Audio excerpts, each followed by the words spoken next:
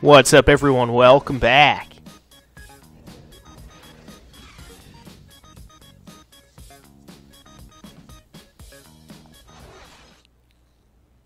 And Celtics head coach Brad Stevens lured away from a very successful. Yeah, some of these guys do have some really interesting looking tattoos. Challenge of making that decision.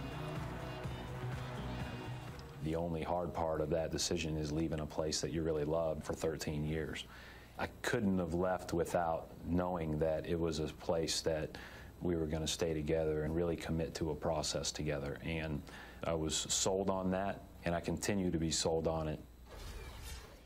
I wonder if Coach Brad Stevens feels like he's recruiting another college class with all those draft picks lost in his stockpile. Well, I don't know how he would address that question, but I do know he's feeling real good about his decision. I mean, taking the Celtics to the playoffs in just his second season, I mean, I think he's one of the bright coaching stars in the NBA today. It was the NBA's game and college basketball's loss when he moved on to the Celtics. Well said. And off we go, a close game. Finally took it. He's sick of his shit. He's like, I'm sick of your dribbling bullshit. It's all about their defense. They have just done a terrific job of Then he accidentally stepped out of bounds there, though. Spacing of their opponent. Every shot is challenged and challenged well. Taking a look at the 76ers. Robert Covington out there with Noel. Then it's Thompson. Then there's Okafor. And it's Roten in at the 1 spot. Well, guys, what a nice surprise Tony Roten was last season, especially effective taking over at the point, Clark, with Michael Carter-Williams gone. Yeah, Roten put up a career-high 5 assists per game and really worked hard at the defensive end as well. He's one of the few talents on the Sixers roster. Nice, dumped that shit in there. That was a nice move. So now Philly breaks into the double digits. You're right, Clark. Yeah, and you don't want to be giving up guys put-back slams. That's not the kind of play that can build confidence. Now here's Lee. Quiet so far offensively, searching for his first points of the game. Here's Turner. Out of bounds, Philadelphia takes possession.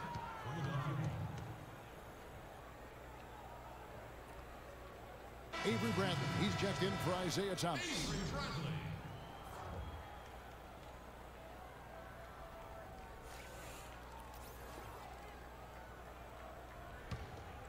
76ers shooting 31%, not looking sharp offensively to say the least.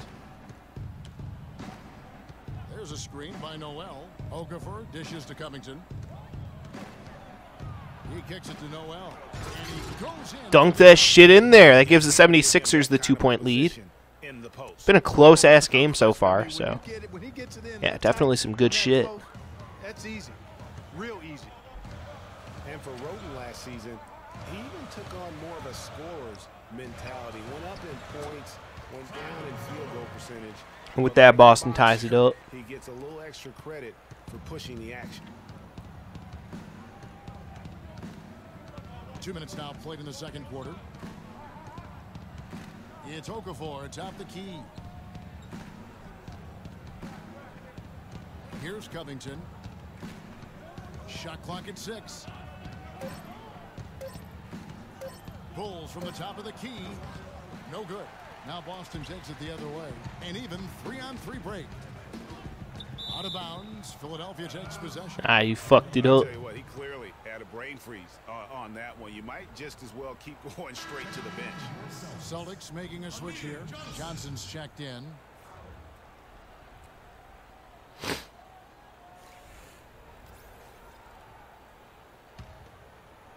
Quarter 2 and just under 2.5 minutes gone by. Roten kicks to Okafor. Now Noel. Pass to Thompson. Takes a 3. That's good. And he made it. Thompson's got his first 3 points of the game. Didn't look like it was going to go in there, but yeah, gives Philly the 3-point lead. Pretty far these days. Coach Brett Brown, another former member of the Spurs. Now here's Lee. He's Well, that was fun. Time, but no scoring yet from him. And Turner kicks to Smart.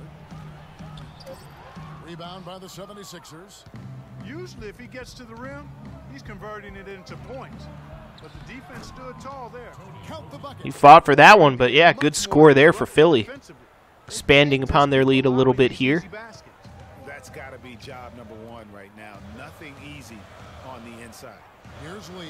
Following the basket by He was wide open there, just a hole in the defense. lead is cut down now to just 3 on the bucket from Johnson. I think he just sees some things that can be improved and wants to get everybody back on the same page. And usually that, to me, is a good use of the timeout. I mean, if there's something that he's noticed that can give his team a lift, I think he's got to try to take advantage of that.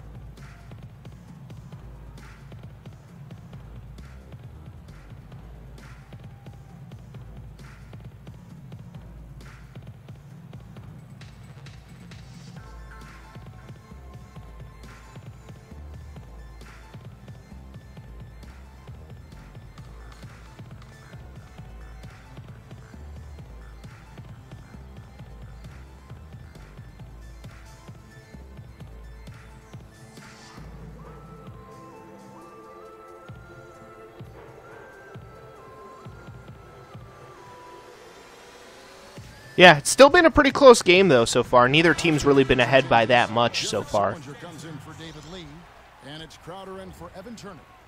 And the 76ers will go for a different look here. Embiid, he's checked in for Okafor. Landry comes in for Nerlens Noel. Nick Stauskas is checked in for Robert Covington. And it's Jackson in for Hollis Thompson. Now, here's Roten. Outside Landry. Outside Jackson. 6 to shoot. The 76ers need to get off a shot. For 3, Stauskas. Yeah, not quite able to dump it in there. He was close, though. A slow start to the career of Nick Stauskas. Was a highly touted rookie. And he made it. All right. This is a good score for Boston. Just a 1-point difference now. That will change as he becomes more experienced. Here's Jackson following the score by Avery Bradley. It's Jackson with the drive. 1 up, 1 down. Dumps it in there. Nice. First shot this game. They're doing much better now. I mean, in the first quarter, they converted less than 30% of their field goals. But they've bounced back nicely here. Wow, that was a good-looking shot there.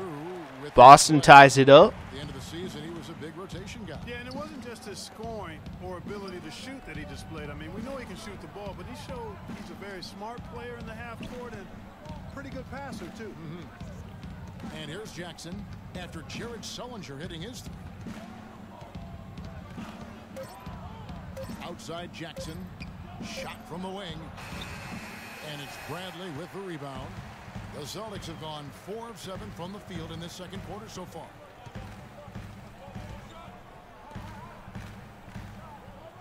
Sullinger the screen. And here's Bradley. Sullinger a screen on Embiid. Sullinger inside, working on Landry. Here's Johnson, and there's the whistle. Fouled hard on the shot. He'll go to the line. That one on Embiid. And with the offense getting right to the rim, at least they saved the layup.